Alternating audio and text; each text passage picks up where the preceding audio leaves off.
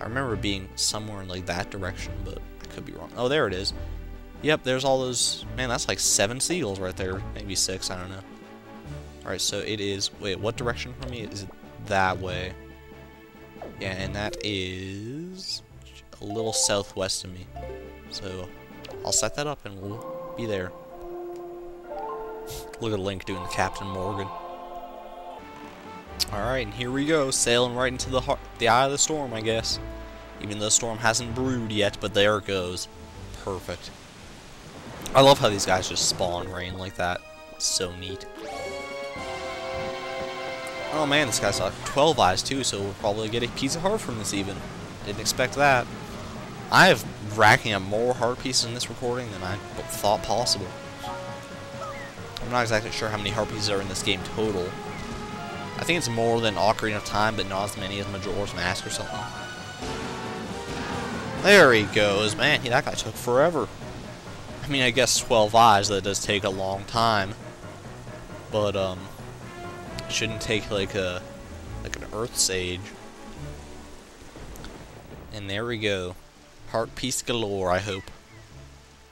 But I'll be equally happy if it's just 100 rupees. Because I swear I need those rupees, I tell you, man. I need rupees more than ever in this game, anyone can tell you that.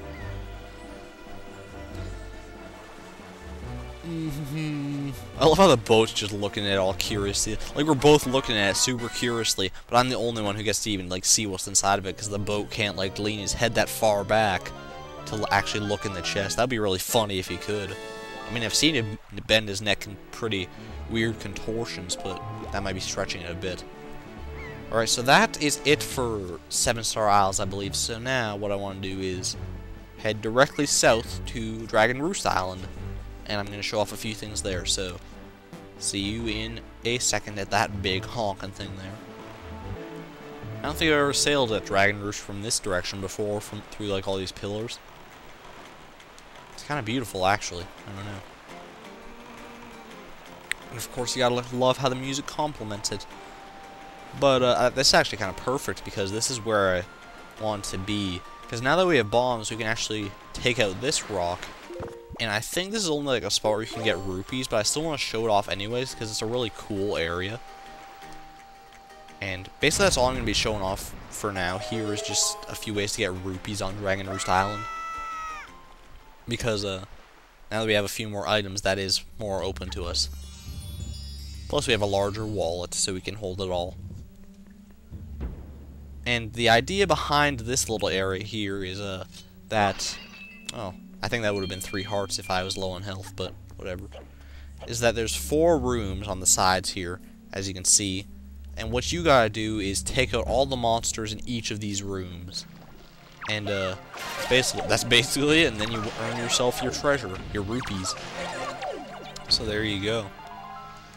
And you'll be able to tell which rooms you've cleared, because it'll have like a fire above the door like that. A blazing fire. An eternal flame, just like on Kennedy's grave. Okay. I don't recall this place being too threatening. There's one of these later on, kind of like that mouth cave that we saw on Star Island. There's like a few variants of this little like Coliseum type area. And actually I should probably get joy pendants from these guys, right? And this is probably the easiest out of all of them, because there are a few hard ones later on with like dark nuts and stuff in them. Gets a little bit nasty, quite frankly. Alright, yay, joy pendant. I love how you could see my head, like the top of my head, in that scene there as it was showing the flame. That was funny. And I think some of these will have like maybe like 5 rooms or something, or like once you clear out all the 4 rooms, then like monsters will appear in the center room or something. That might be how it works in one of them. But for now, it's just pretty self-explanatory, pretty straightforward. It's also a pretty woman. Alright, which way is the last one? Right there, man. Door closest to me. What are the odds of that? It's like a Monty Hall experiment or something. What are the odds of the door? I don't know, I read about that yesterday, the Monty Hall thing.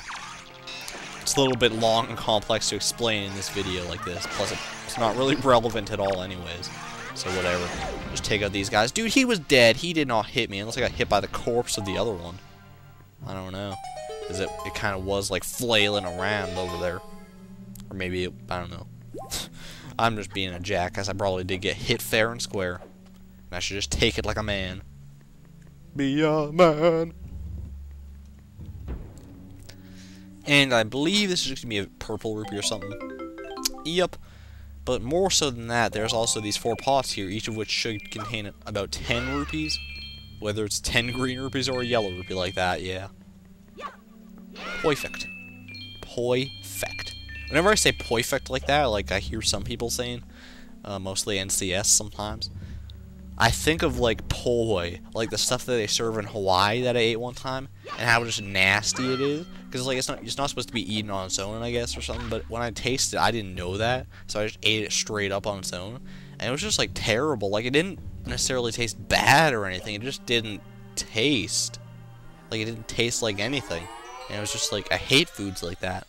That's why I can hardly stand to drink water sometimes, because it doesn't taste like anything to me. I mean, I guess it tastes like water technically, but whatever. I have my bokeh here anyways, on this side. Whatever, Nintendo logic, don't question it. I know this from my many adventures. Anyways, yes, there's about 2 more ways I can think of that you can get rupees here right now. And I'm going to show off the first one, which involves the Deku Leaf abuse. I mean, not abuse, but just usage.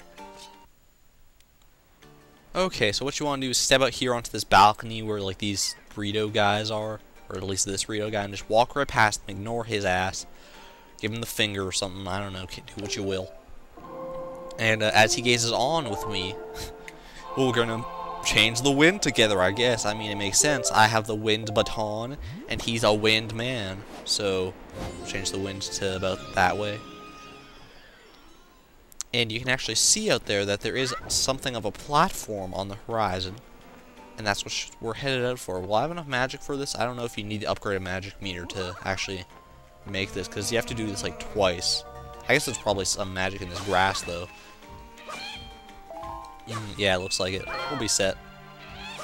And I hear that cargo rock. You're gonna piss me off, aren't you? Well, actually, I'm gonna get a golden feather from you, so that's actually not that pissy. There you go. And you die pretty easily, too. What's this to say? Up! Up! Up, up, up, up, up, up! No! I guess it's technically supposed to be, like, pointing that direction, because that's the direction that the next platform is on. There's that volume thing in action, by the way. You saw he raised his finger. That's because I tilted the control stick straight up. Straight up, yo. Okay,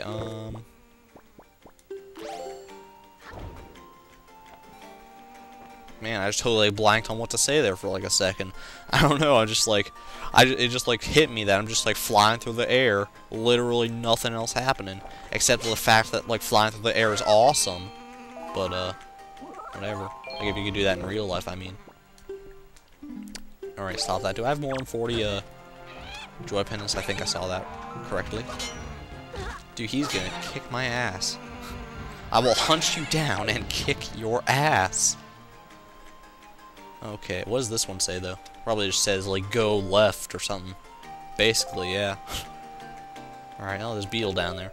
Maybe they're pointing at Beetle's shop shit. Maybe he put that rock there to advertise. That'd be a pretty clever advertisement. I mean, I would buy something from a guy that advertised his place on rocks, on stone carvings. That would be awesome. Oh, shoot. I forgot the Deku Leaf. Oh, my God. It's kind of vital. You don't want to just hop in the ocean going for a swim, do you? I mean, normally you would, but not here. And in this little cavern, over the woods and through the hills. That's wrong, but whatever. Here's an orange rupee for you. Oh, man, we have exactly 400. Now exactly 500 rupees. Right, you guys can die to my grappling hook. So weak, man. Whatever. And it's a nice little shortcut, nice little bonus here. If you push this, there we go. And there you go. It is done. Is that a treasure over there? I see a light. Yeah, that is. That is a light beam sticking out over there. I thought I already got the treasure for Dragon Roost, but apparently not. Anyways, the last way I can tell you to get rupees on this island is using the Hyoi pair. I mean, it's like, what? Alright, yeah, you can fly into that. You're not going to fly into that tree right now, Seagull. Bear with me here, because I'm going to kind of screw you over for a second, if you don't mind. Because you can see that there's this big old rock up here, and there's a chest on top of it. That's not blatant. I thought the chest was actually inside the rock. I never noticed it was on top of the rock.